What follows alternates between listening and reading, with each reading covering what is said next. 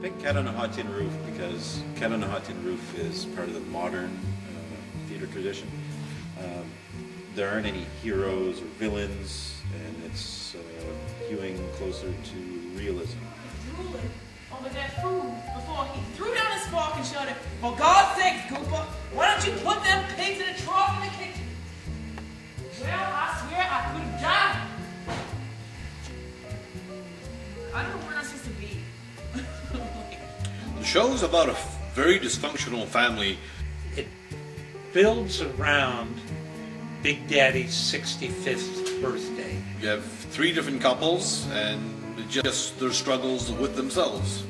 Big Daddy is very, very rich, and the family, knowing that he's going to be going, is plotting to overtake his wealth.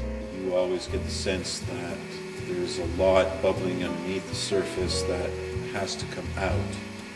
There's a word that comes up in the show quite often, and it certainly is one of the themes, and that word is mendacity. I'm sure that most people who will go to the play will leave the theater and find themselves saying mendacity, which means lying. There's no stereotypes, there are no archetypes. Can't witness that thing in there.